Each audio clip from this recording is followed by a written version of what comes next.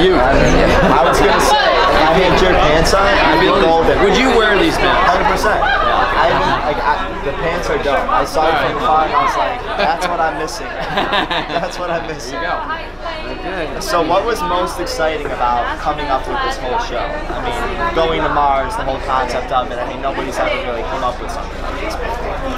That's what's cool about it, actually. Absolutely. That's what's hip, is that it sort of just weirdly fell together, almost like the stars, moons, and planets were aligned themselves, because It worked out. it was these odd little touch points of, I got to know Elon Musk about 4 years ago, Ron got to know him, I talked about Tesla, I didn't really know he was doing SpaceX.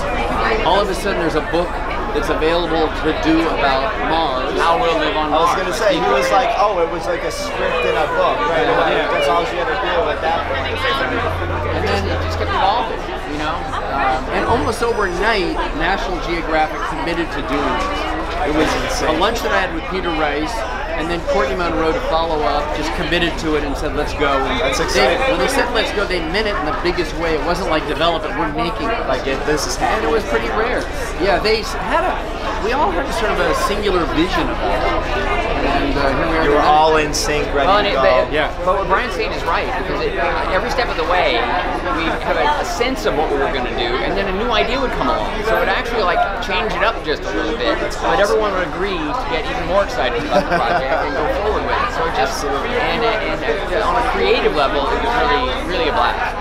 So, are you guys gonna go to Mars, or are we gonna stay here? Me, no. I think Would be more likely you or me. I know. It's a You zero. seem like the crazy one's like, let's go. pretty much 0-0.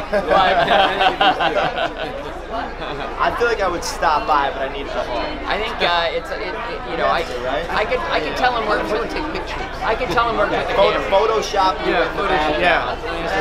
That's how I'm getting. So I'm kind of mad I wasn't invited to go to Mars initially. I But think we're gonna reach out. We're gonna reach back to you after this interview. I'll take that. If you don't chop this thing up too badly, we're gonna invite you to go to Mars. I'll try that out. So we'll see you guys on Mars. Take care. It's a pleasure. Thank you.